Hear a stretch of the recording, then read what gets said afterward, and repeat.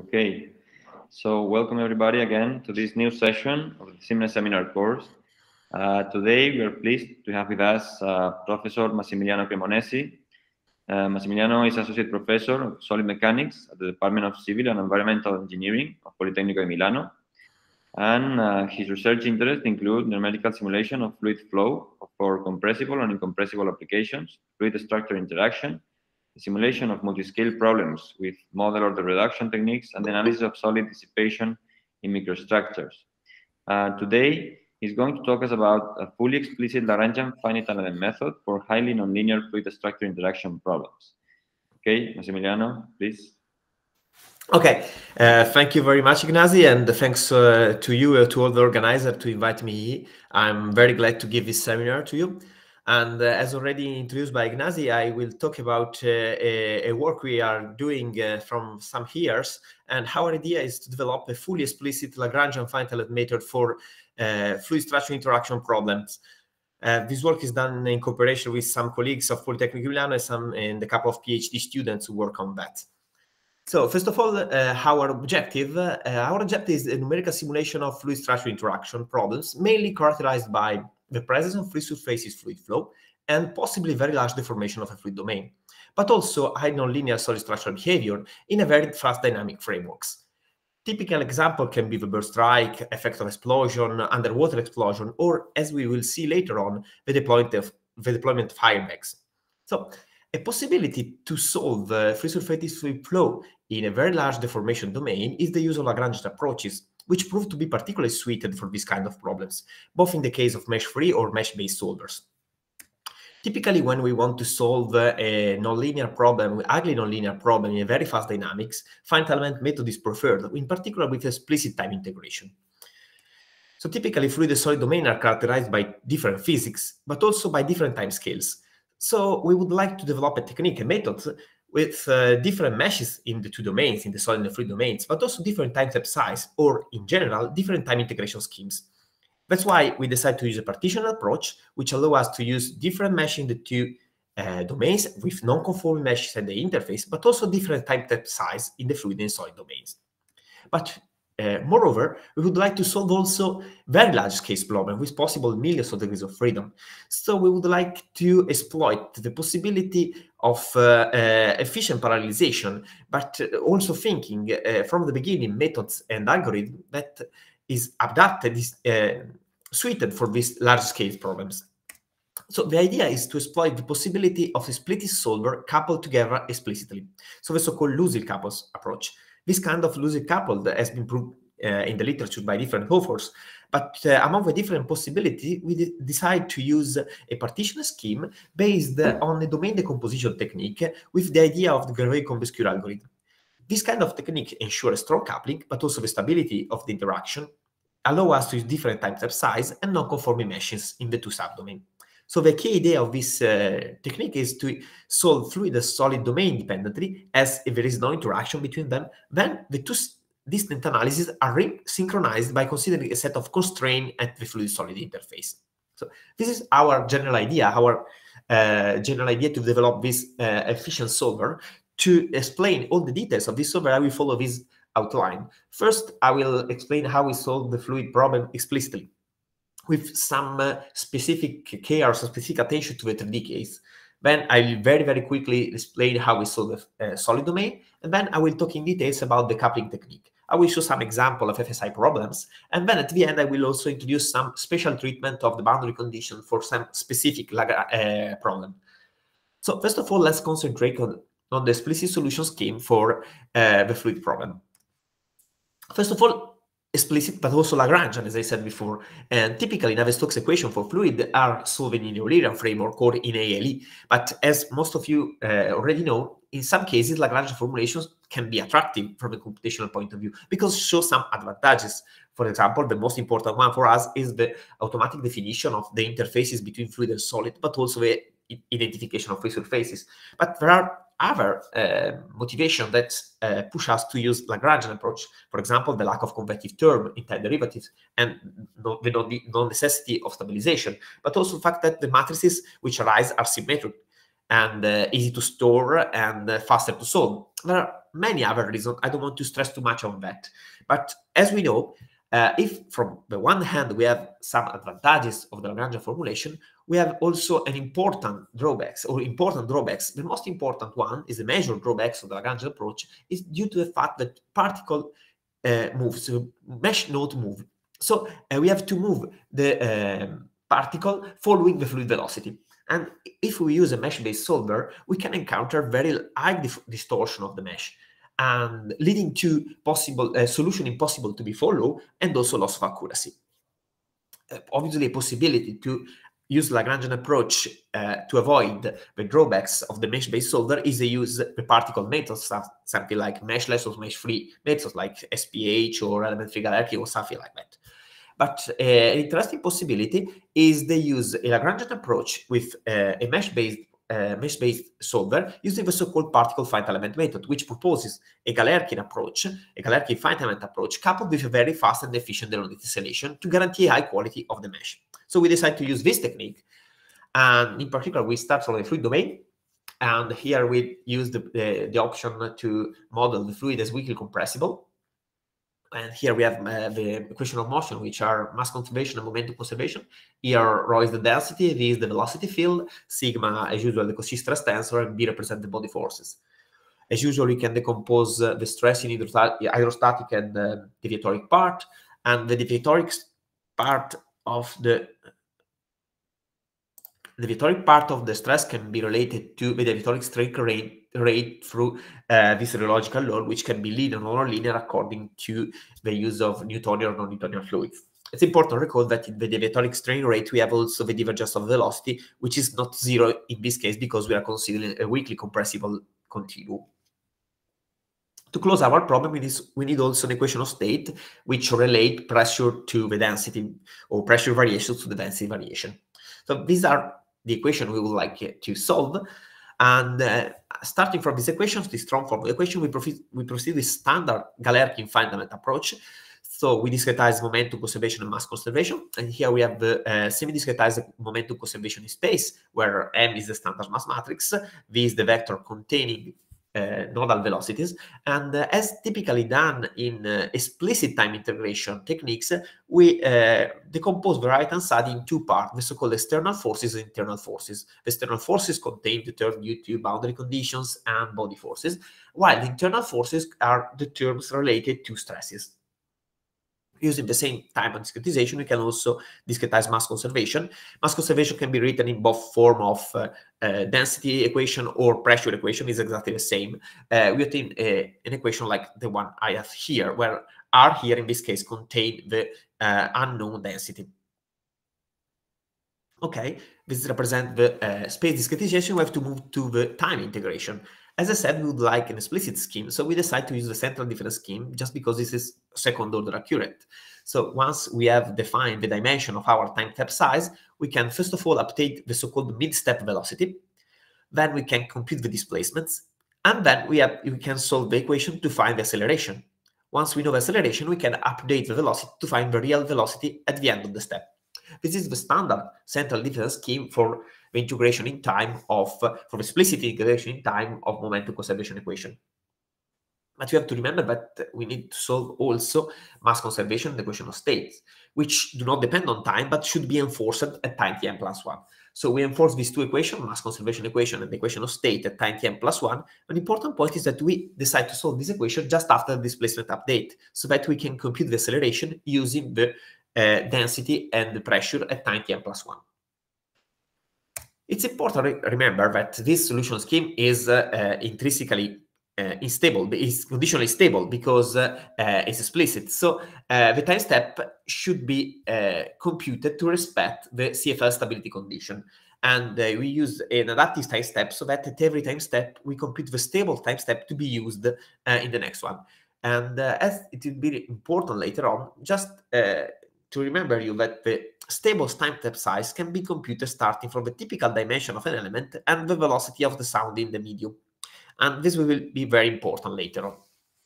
And just last comment before going on, in this solution scheme, if the matrix MF and the matrix M rho are lumped, we obtain a fully diagonal system, which can be solved node by node very, very efficiently without solving any linear system. So we obtain a very efficient solution scheme. The price to pay to this efficiency is obviously the conditional stability, which oblige us to use a time-step size which should respect the CFL. Okay, and as I said before, to deal with the large deformation, large displacement of our domain, we use the particle finite element method. So the idea is to move the node following the Lagrangian velocity, but when the mesh becomes too distorted, we update the connectivity of our mesh to obtain a new regular mesh.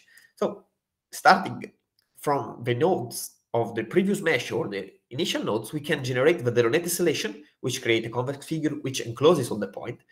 Then we can recompute the boundary condition to respect the real domain and to impose correctly boundary conditions.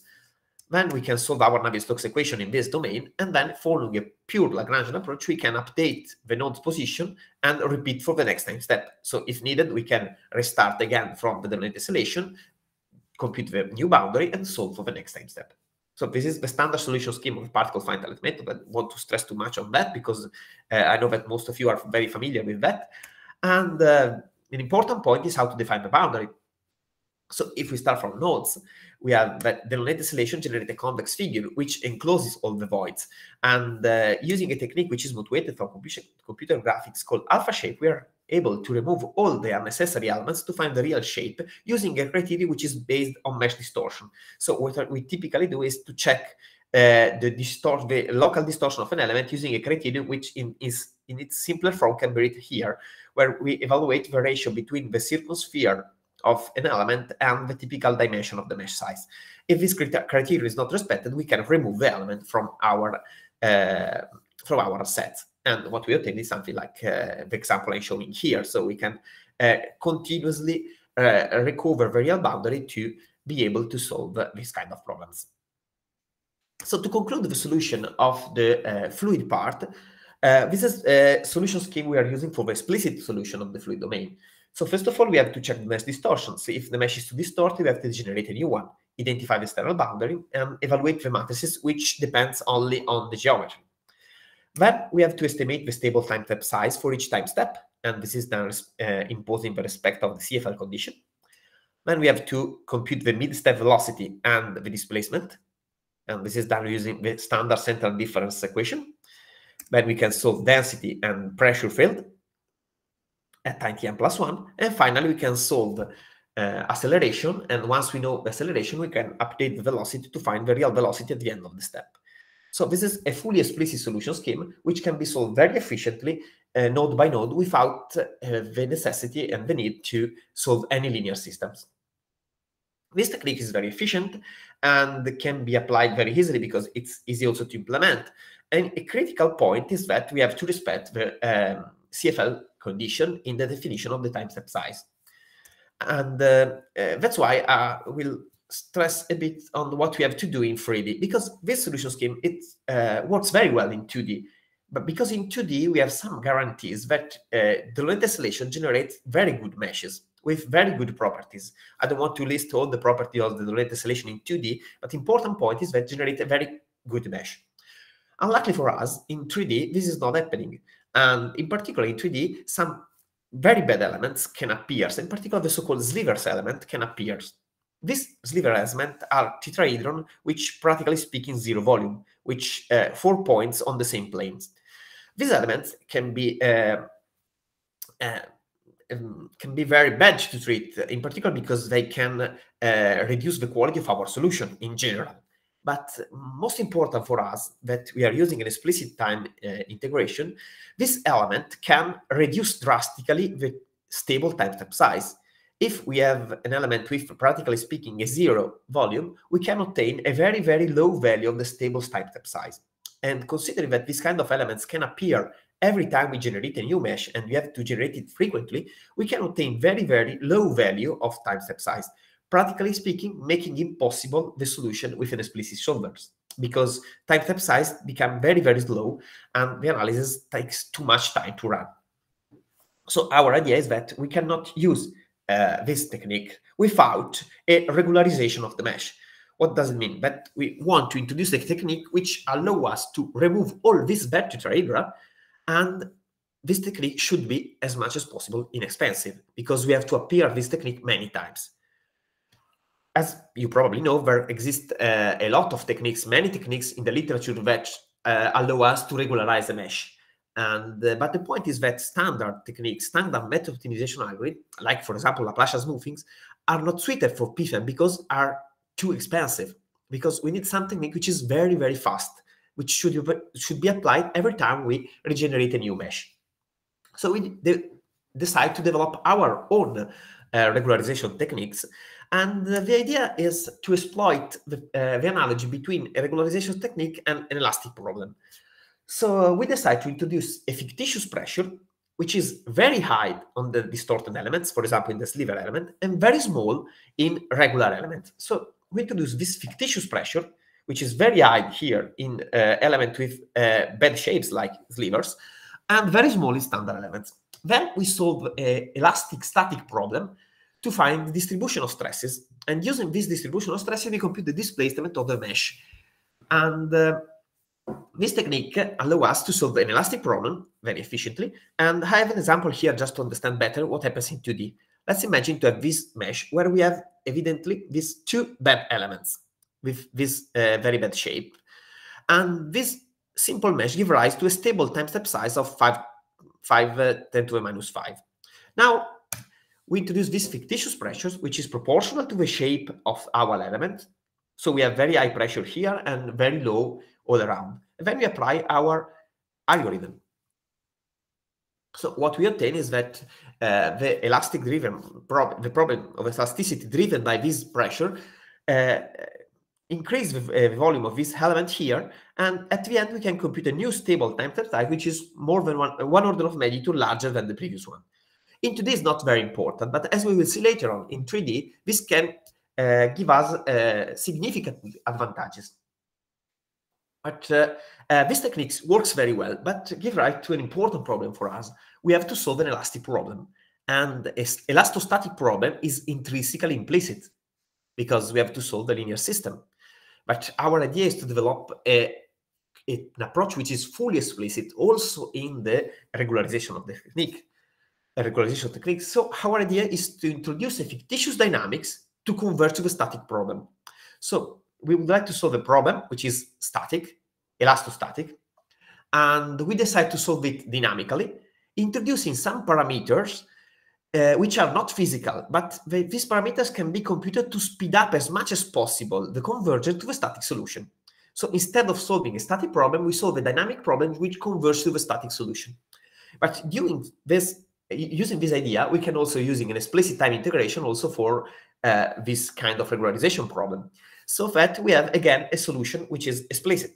But interesting point is that we can obtain exactly a solution scheme which is equivalent to the solution of the momentum conservation equation we have, because we are solving the same problem. So we can use the same code architecture to solve this kind of equation. And so important point is also very suited to parallelization. This convergence to the static solution is very fast. And interesting point, this technique do not alter the boundary of the fluid bulk. So this is a technique which works very well. And the point is that this last point is very important because do not alter the boundary of the bulk, the fluid bulk, but it's ineffective on the tetrahedral, which is close to the boundaries. So that we need something to improve the quality of boundaries tetrahedral. But before that, let's try to see if we can see what happens in 3D. Is exactly the same. We have this bed element, which are let's say, so in which we solve an elastic problem, which increases the volume of these elements. It's hard to see here in this example, but we can show that also in this simple patch of elements, we can increase the stable time-step size of 2 orders of magnitude.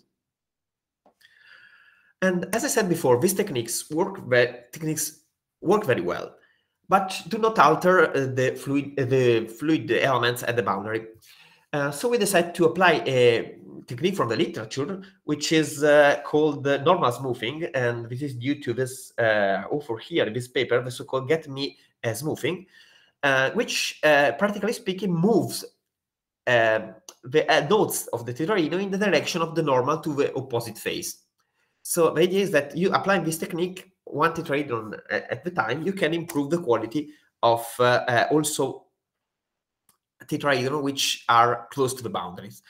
And these techniques work very well, in particular combining the previous one. So our idea is to apply the previous technique, the one which we proposed, and where our technique do not work because the bad elements are too close to the boundary, we apply also this one. And this technique is very easy to implement.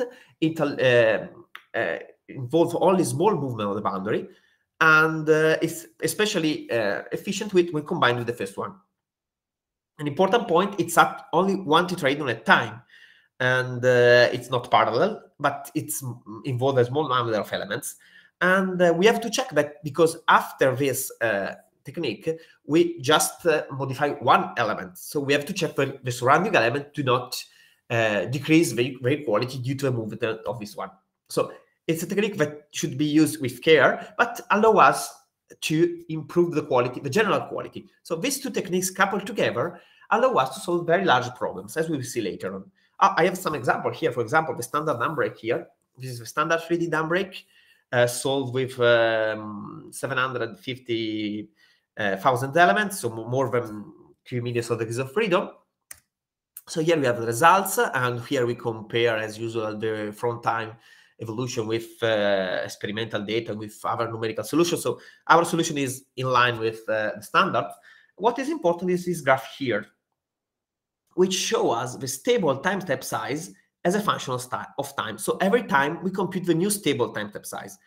As we will see, the blue line represents the normal stable time step size just after the Delaunay tessellation, and we obtain a stable time step size of 10 to the minus 8 as a mean value. Then if we apply our technique, the elastic analogy, we obtain the orange line. So we have a very significant increase of the stable time step size. And if we couple together the two techniques we are proposing, we obtain the red line. So we obtain a mean value which is more than 2 orders of magnitude larger than the one obtained with standard Delaunay tessellation. So we can increase our stable time step size of at least 2 orders of magnitude. And this means that we can speed up significantly the solution of our problem. So this can be repeated also for other tests. This is, for example, a numbrake with an obstacle, again with a quite large number of elements. And here we can compare the results in terms of 8 of the column of water. Here we have 2 probes which measure the weight of the water, and this is compare the red line represent our numerical result compared with experimental data with other numerical results. And also we measure the pressure on the obstacle here, and we obtain a very good agreement. But it's interesting to observe also the time step size. So here we separate in 3 graphs the same information we had before. So here we have the stable time step size after the Delaunay tessellation. So we have a minimum value in some point of 10 to the minus 10, and the mean value of 10 to the minus 8. After our regularization technique, we increase the mean value to 10 to the minus 6 and the minimum of 10 to the minus 8. And finally, applying the two techniques together, we again increase a bit the mean value to 10 to the minus 6, but also the minimum value is 10 to the minus 7. So we increase the mean value of 2 orders of magnitude, more than 2 orders of magnitude, and the minimum value of more than 3 orders of magnitude. So we have a significant increase of a stable time step size, which means a faster solution to obtain. Same consideration can be repeated also for other tests. For example, here we have an hydroplaning simulation. So we have a tires which rotate on a fluid bed, a water bed. And also in this case, we have the very same consideration we had before. I don't want to recommend again this graph because it's exactly the same we had before. So that we develop a technique which works very well in these fluid cases. So we are able to solve efficiently with a technique which is fully explicit the fluid part of the problem. The interesting part is that this technique is very easy to parallelize because we do not store and invert any matrices. So all the computations are explicit. So I have a last example here about non-Newtonian fluid, but same consideration holds also for non-Newtonian fluids. This is an example of casting. But let's go to the next step. And as I said, we would like to solve fluid-structure interaction. So the next step is how we solve the solid or the structure. And the idea is to use a standard finite element for a solid domain. So standard finite element means that we have to solve momentum conservation, or if needed, also mass conservation. We apply also in this case finite element discretization, and also in this case we use explicit time integration. We choose explicit integration based on several different schemes because it's second order accurate, but you can imagine to use different integration schemes in the two subdomains, the fluid one and the solid one. I don't want to repeat the steps of the central difference scheme because are exactly the same as in the fluid one. Some important comments on the solid domain. We can use structural elements, for example, beams or shell, or solid elements. We can use different constitutive law, nonlinear elasticity, plasticity, because using a partitioned approach, the solution of the two subdomains is independent. And in the example we will show later on, we couple our fluid solver with a commercial software for the solid part, which in particular is Abacus Explicit. So we develop a coupling technique to couple this structural solver with our fluid solver. So I don't want to enter too much to the details of the solid domain because these are standard finite elements. But so let's go to the interesting part, which is the FSI algorithm, the interaction between fluid and solids. So the idea is to use the so-called gravity combusture, which is a technique which takes in its root from in the domain decomposition approach. And as I said at the beginning, the important part for us is that which allow us to different time integration steps in the two domains, but also non-conforming meshes at the interface. What is the key idea behind this technique is to split the kinematic solution of each domain in two terms, the so-called free solution and the link solution. The free solution represents the free motion of each subdomain as if there is no interaction between them. So we solve the fluid problem and the solid problem as if there is no interaction between them. Then we have to solve the link solution, which evaluates the correction to the first one, applying some boundary traction, which provides the role of the Lagrange multipliers to enforce a kinematic constraint at the fluid-solid interface. So the idea is to first solve the two problems independently, then go to the interface, solve the problem at the interface, which correct the first solution. But looking at the details, here we have the weak form of momentum conservation for the fluid and for the solid, where we have to add to this weak form a term which is a standard Lagrange multiplier term which enforces the continuity of a kinematic variable W at the fluid-solid interface. So we have this term defined at the fluid-solid interface, which represents a constraint at the fluid-solid interface where we have to enforce that this kinematic constraint, this kinematic variable, is equal from the fluid-solid part. This kinematic constraint, this kinematic variable can be, for example, velocity, acceleration, or displacements. So the techniques works enforcing the continuity of one of these three variables. We decide to use velocity. We can proceed with standard finite element, so we can also discretize the Lagrange multiplier with finite element. So we obtain a continuity equation at the interface, which can be written in this form here, which enforces weakly the continuity at the interfaces between fluid and solid. So practically speaking, our algorithm works in this form. First of all, solve the two free problems. So solve the fluid problem and the solid problem as if there is no interaction between them. Then go at the interface, ensemble this operator H, which is a sort of Poincare operator at the interface. And once you solve this, or you compute this operator, you can solve the interface problem, this one, which allow us to compute the Lagrange multiplier. Once we know the Lagrange multiplier, we can solve the link problem here. Once again, the link problem is solved on the fluid and the solid domain independently. And the link problem, we evaluate the correction to be applied to the first problem to obtain the continuity of the kinematic interface, the kinematic variable at the interface. So this is a predictor-corrector algorithm, which first predicts a solution and then correct the solution to restore the compatibility at the interface. Some comment on this algorithm. In this solution scheme, it's important the interface problem. And in the interface problem, we have this operator H, and in particular, these matrices C. If we use conforming meshes, these operators C are Boolean matrices, which, practically speaking, extract only the value of the variable at the interface. So if we are conforming meshes, these are very easy to compute. In case of non-conforming meshes, this operator contain extrapolation or interpolation function, which allow us to compute the quantity at the interface. So matrices C depend on the shape function of the two sides. But in the case of conforming meshes, these matrices C are Boolean and give rise to an operator H, which is square and diagonal. So it's very fast to be solved, and in particular is, again, explicit because can be solved without solving a linear system. So if we have conforming meshing, we have this operator, which is diagonal. So we obtain a very full explicit solver because we have two problems here which are explicit. This problem here is explicit, and also the correction is explicit. So we can solve the fully FSI problem without inverting or solving any linear system. On the contrary, if we have non-conforming meshes at the interface, operator H is not diagonal.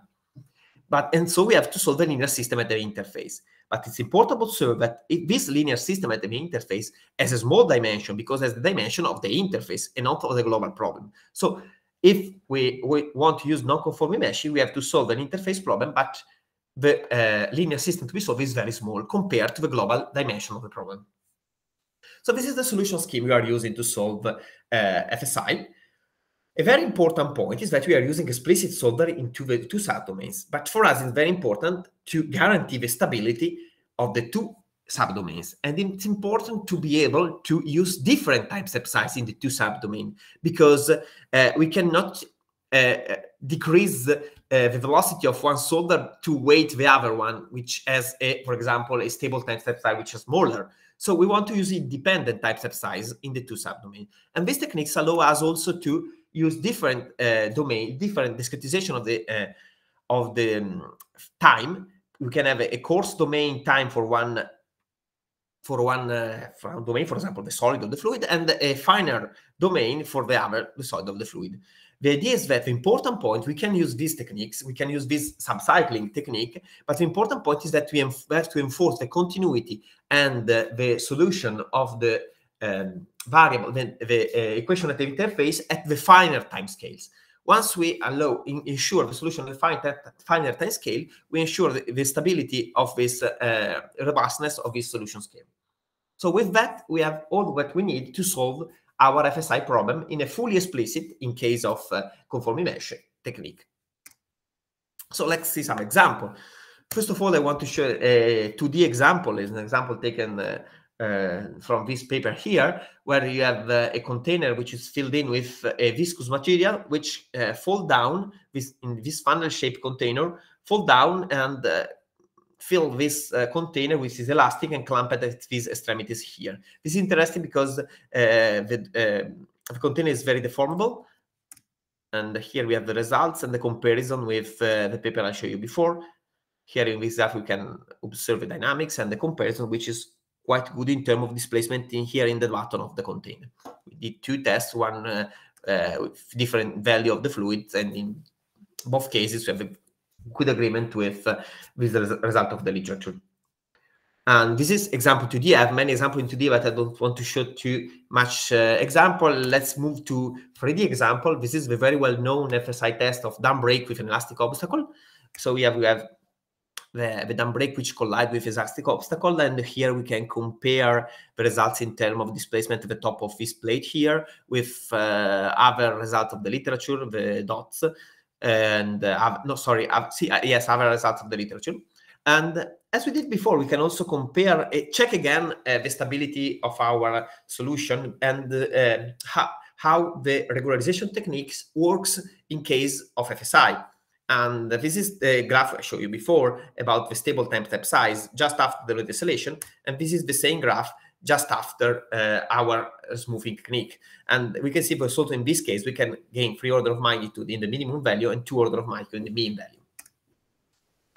We have again a second test, which is an opening of an elastic gate. This is again a very well-known test where we have a column of water which kept on the right side of our domain by 2 walls, a first wall which is rigid and the second wall which is divided in 2 parts, an upper rigid part and the second elastic gate which is clamped here and free to move here.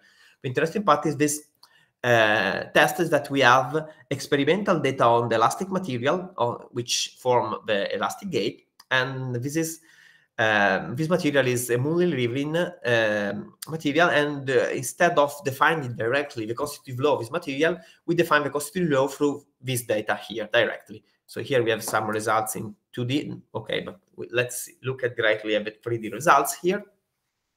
Again, we can compare the result of experimental data. The dot and the triangles represents experimental data in terms of horizontal displacement and vertical displacement, and the continuous line represent our results both in 2D and 3D. And so we have a good agreement also in this case. And again, we can check our regularization technique here to see if also in FSI case works correctly, and we can say that yes, it's all correctly because we gain order of magnitude also in this case. Okay, and before going to my last examples, I want to talk very briefly about a special treatment we introduced to our boundary condition. We will see later on why we need these ingredients in our solvers, but the important point is that in PFEM framework or in standard Lagrangian approaches for free flow, we impose boundary condition on nodes, or in some case we can call ghost nodes the nodes where we are imposing boundary conditions. But in fluid mechanics, typically we have two different types of boundary conditions. Some that we can call real boundaries, so for free surfaces, the walls, or some which call fictitious boundaries, so boundaries which are not physical, but in some cases are useful. For example, in flow-outflow condition, symmetry condition, which allow us to reduce the size of our problems. And some of these boundary conditions are easy to impose in our PFEM framework, for example, free surfaces or boundary nodes. But some others, and here there's an error, this should be with sleep, because this is not sleep 2 times, sorry, this is sleep. And when we want to impose sleeps or inflow and outflow, or again, symmetry, we can have problems. And the reason can be understood looking at this problem here. For example, if we have an inflow in a Lagrangian framework like PFEM, when we impose a velocity of this boundary node moves. So at the next time step, we don't have a mesh again here to impose a boundary condition because our mesh nodes have been moved. There have been presented many different solutions in the framework of PFEM to these problems. We decide to use our idea, which is to use to impose non-homogeneous boundary condition in PFEM. We use standard Lagrangian approach everywhere, but on some boundaries we impose some nodes to be Eulerian. So we fix some node, we impose Eulerian nodes at some boundary where we want to impose boundary condition, and all the rest of our domain will be Lagrangian.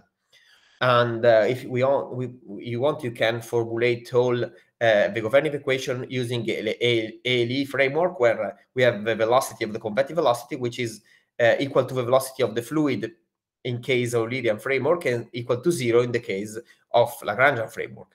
So we can repeat and introduce everything. We can discretize again using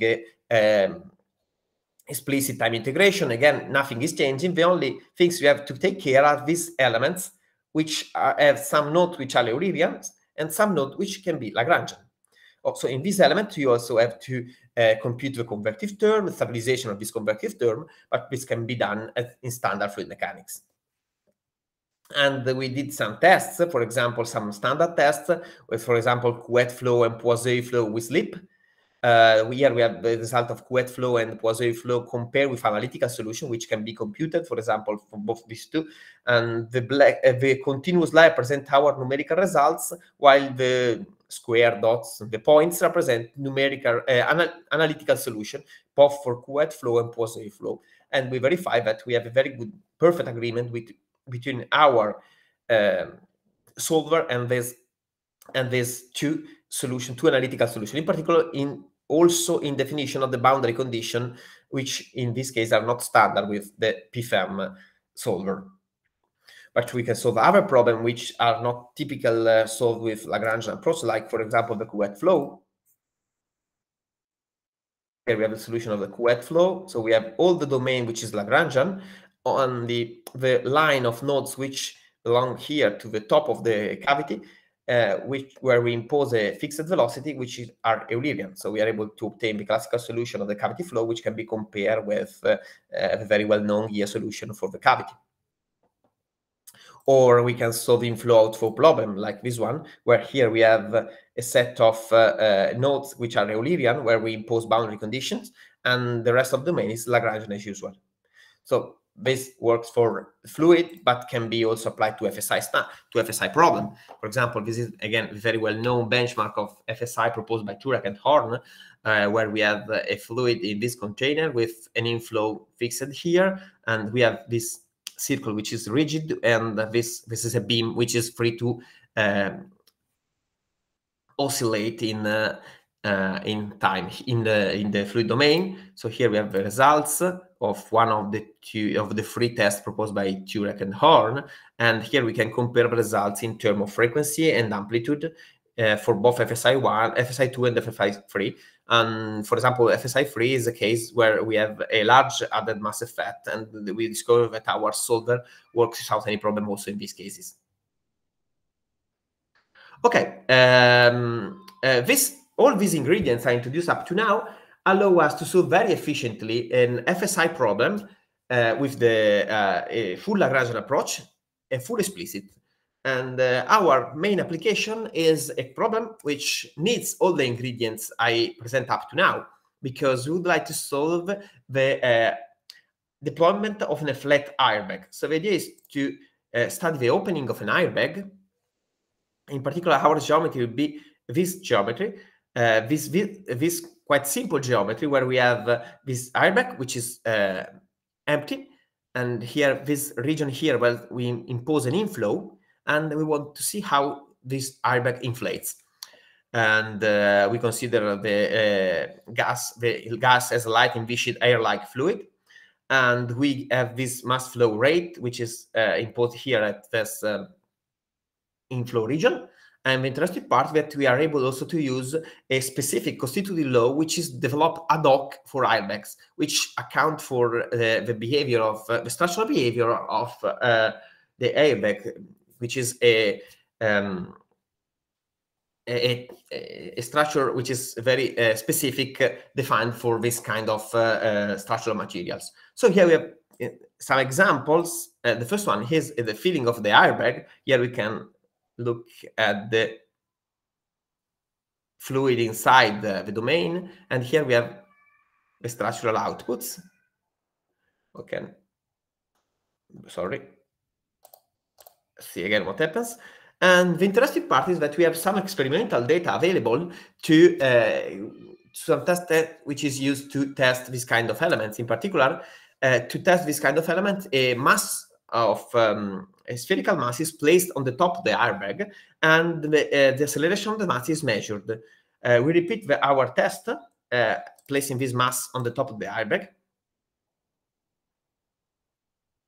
And we can see that the mass is pushed up by the opening of the airbag. And then we can measure the acceleration of this mass here. And in particular, we have here some pictures synchronized between our results and experimental data. And here we can compare the results in terms of acceleration of the mass. Sorry for this is a typo. This acceleration is meter over square second, sorry. And here we have the red line, which is our numerical result, which is compared with the black line, which represents experimental data. So we obtain a result which is very much in agreement with this experimental data. So this example contains all the ingredients I show you up to now. So we need a very efficient solver for the fluid, which is explicit, a very efficient solver for the solid, again explicit, and a coupling between fluid and solid, which is done with the domain decomposition algorithm I showed you before, which is again explicit for the case of non-conforming meshes. We need also the technique to introduce special treatment boundary condition, because we have to consider the inflow of the airbag. It's important to recall that here we use a lot also our regularization technique, because the mesh is regenerated many times. So this is a very large example, and we solved very recently, but we are using the technique also to solve not so large example, but interesting one. For example, we are doing a lot of work in the study of the interaction between soil and pipeline, because typically submarine pipelines interact with shallow soil layer, which typically are prone to liquefaction as a consequence of pore pressure built up. This can be due to earthquake, structural vibration, and so on.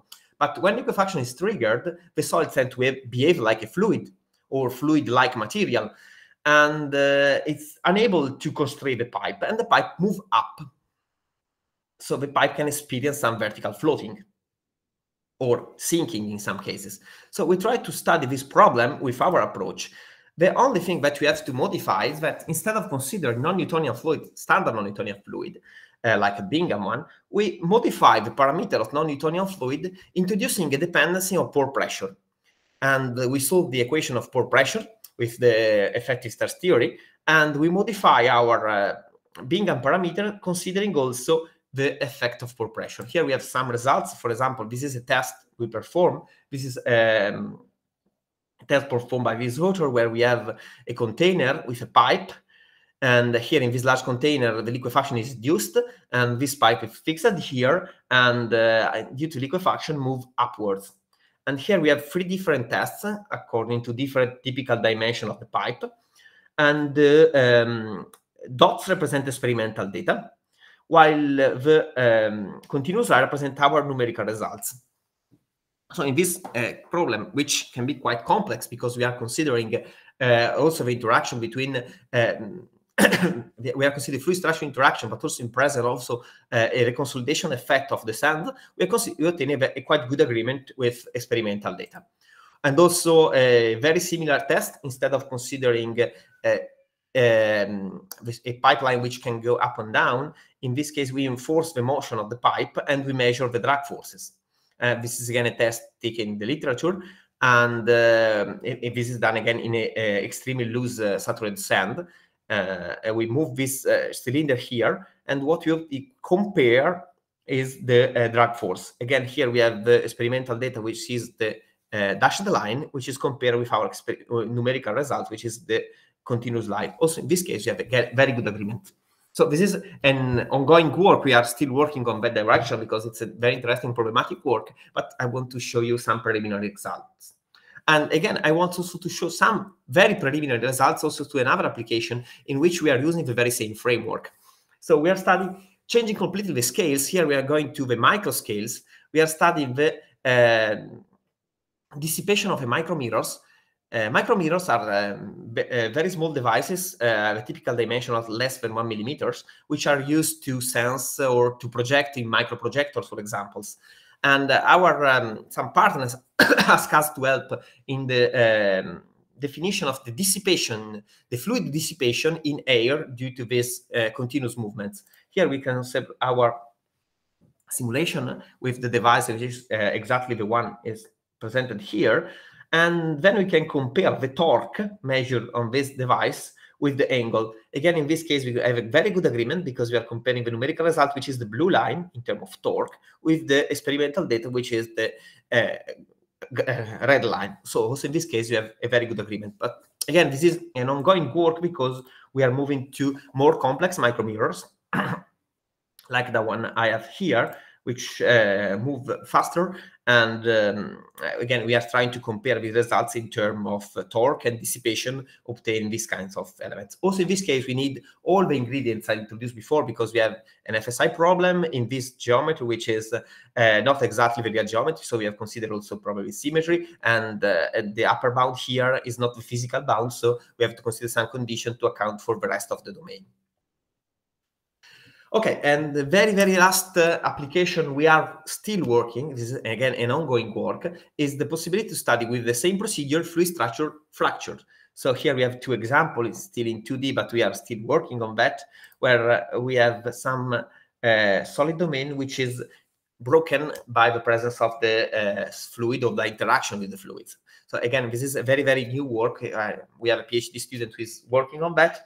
It's a promising topic for our fully explicit approach. So I think my time is gone, so I conclude. In this work, I present the Lagrangian approach, explicit, to solve FSI problem in the presence of free surface interfaces. I use an explicit PFEM for the fluid part and a standard FEM for the solid part. I propose a domain decomposition technique for the interaction. This technique can be considered as a predictor corrector algorithm, which ensures strong coupling of the partitioned approach. We can use different types of size in the 2 subdomains, but also non-conforming meshes at the interface. I present this framework for explicit coupling, but the same technique can be also used for explicit-implicit coupling or implicit-implicit. I'll present some special treatment of boundary condition to allow for real engineering problem, which can be difficult to treat with Lagrangian framework. And finally, I present also some special requirement to special treatment of the mesh to regularize our mesh for Lagrangian solution with an explicit solver. And we are still working on that. In particular, we would like to speed up as much as possible our calculation to be able to solve problems larger and larger, to be able to solve real engineering problem. As I show you at the end of my presentation, we would like to couple with other physics. We already did some coupling with compressible flow. I am very much interested in magnetohydrodynamics and many other things. And something which I would like to do from many times is the phase transition, so the transition between fluid and solids and vice versa. So with that, I thank you all for the attention. This is the reference. All what I said today is contained in these papers here, which represent our work in this direction over the last years. So if you need some more details, you can find here, or obviously feel free to contact me in any times to discuss on what I'm presenting. So thank you very much to attend, and I'm glad to answer any question if there are. Thank you very much, Massimiliano. It was a very nice talk. You fit the time perfectly. So we have time maybe for a couple of short questions. If anybody wants to ask. Okay, Alejandro, go ahead. Hello. I hope you can hear me. It's really nice to meet you, Professor Cremonesi, because I've been following your work, and in my thesis, I reproduce a lot of cases that you've shown here, so it's really nice. My question is about your last part of the presentation, in which you are coupling with fracture in the solid, which is what I did in my thesis with another approach, but also using the PFEM, but our implicit PFEM, the one that Alessandro is using. And I'm wondering, how do you break the material? I mean, you disconnect the connectivities, or how do you handle that? Well, just to be clear, this is a very starting work, in the sense that we just started to work in that direction, and we are very much interested in this work because we see many potential future applications in that. Up to now, we are simply disconnecting elements once some criterion has been reached. For example, the maximum stress or maximum strain according to different fractional theory you want to respect. But up to now, we are just deconnecting element when we overtake some criterion. It's the simpler possible idea we are doing right now. We are still working on that. It's just a very preliminary work. No, definitely. No, as a first attempt, it's the better thing to do, because it's really simple, and you can see fancy results, no? Yeah, that's the point. We would like to start to see something, then we can think to something more, let's say, more connected to the standard fractional mechanics, something more energetically suitable, let's say. Yeah, and since you are using like a standard solid mechanics solver for the solid part, I suppose, then in order to take into account maybe the potential contact between different blocks, you also plan to do it, I mean, with a penalty method or something. We already did. I have some example with fluid structure fracture of two different parts, two different places which can come in contact one with each other. We did with standard penalty contact. Okay, that's what I was thinking. Okay, so thank you very much. Really interesting. You're welcome. And thank you also to Ignacio. Thank you. Thank you, Alejandro. Is there any other short question? Miguel Angel? Yeah, go ahead. Hi, very interesting presentation. Hi, Massimiliano. Thank you. I had a question regarding the operations you do in order to improve the mesh. Yeah. I think you didn't go much into details, but I guess there are two possibilities. Either you relocate the nodes with the same information, or you interpolate the information that was in the place where you are putting the nodes. Yeah. In any case, you have a change in the results. Yes. Did you explore the trade-off in terms of loss of accuracy or gain? I mean, yes, we check. Just to respond, to answer to the question, we use the second technique you mentioned. So we move the node in a new position, and we reinterpolate variables with the correct value according to the previous one. So we do interpolation in this case.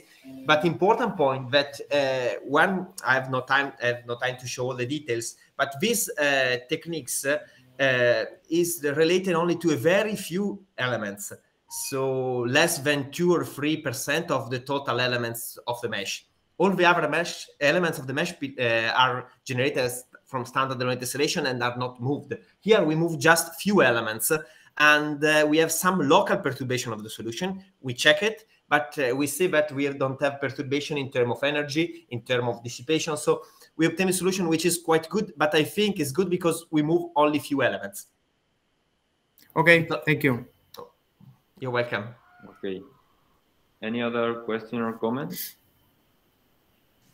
If not, we can close the seminar here. Thank you again, Massimiliano, for your presentation. And thank you all for attending to this last seminar of the year. I hope to see you all next year with more seminars. Thank you again, Massimiliano. Thank you all. Bye-bye. Bye-bye. Bye-bye.